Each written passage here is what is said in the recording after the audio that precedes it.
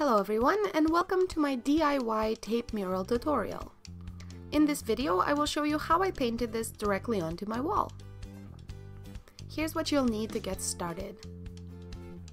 Glitter in the color of your choice, disposable gloves, a palette and a mixing bowl, an eraser, Mod Podge or any glue that dries clear, acrylic paint in the color of your choice, sponge, masking tape, a pencil, a level, and also, not pictured here, a stencil in the pattern of your choice.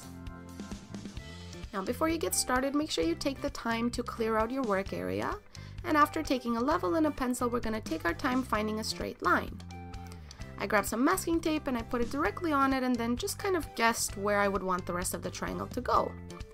Now remember, this is a DIY project, so you don't have to be absolutely perfect. This isn't machine made, so any type of little accidents, I call them happy artistic accidents, and I always find they give character to any type of art and it just shows the hard work you put into it. Grabbing some Mod Podge, this is a very important step. We're going to just dab it into any area that paint is going to go into.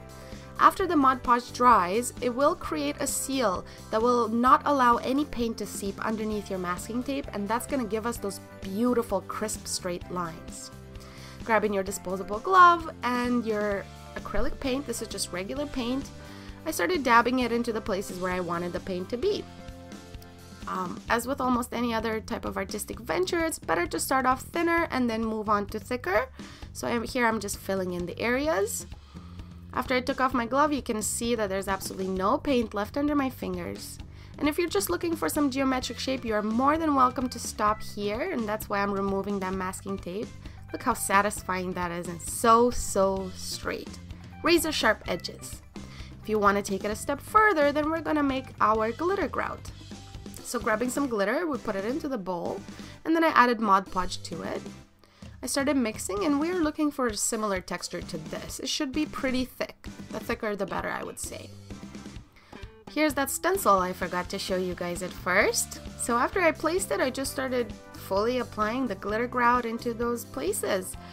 It was a bit of a messy process. I had used that stencil repeatedly before, and I think I didn't clean it very well. So I had a lot of glitter grout seep through underneath. But that was totally okay with me. I love it when it looks a little bit uneven, but there were parts that were a little bit too close together, so I just took a pencil and I started scraping away some of the lines just to make it a little bit cleaner. Here I changed my utensil. I used a plastic palette knife, and I did not like that at all. As you can see, I went right back to the painting brush. You should really just use whatever material and whatever utensil feels best for you. So I like to at least start in the center of the piece for the first day, because you do need to wait for it to be fully dried before you can add the next part of the stencil. So I like to be in the center so I can go on both sides the next day. Now since the first part, the first top triangle is actually finished now, I'm going to remove that masking tape. It is so much easier to remove this while the grout is still drying rather than waiting for it to be fully dry. So I just took care of that today. Now the next day, everything was fully dried, and as you can see, I'm here just continuing my stencil pattern, and I don't know if you noticed, but I said adieu to any type of utensils and I just went straight in with my finger. I was okay with doing that for this because of the Mod Podge. After that dries, you can just peel it right off of your fingers and no mess is left behind. And truly the finger worked the best. I had the most control over it. I quite enjoy finger painting in general, so this was just so much more natural for me. So as you can see, I just kept going, filling in the stencil, trying to match the stencil pattern as well as I could. I made a couple of mistakes, and no worries, it's not a big deal. It's not a perfect pattern. For me, it just truly shows you that I didn't purchase this somewhere from a store and that I just took my time painting it myself. Adding the last little touch here, that's the end of the stencil. So taking a ruler and an X-Acto knife, I'm just cutting the parts that were fully dried from yesterday. And you can see here, even after cutting, it was still so hard to remove that masking tape. So just take your time with this. It will be a little rough, but after, you will be left with these beautiful sharp edges and a perfect stenciled tape mural. And here's the finished result.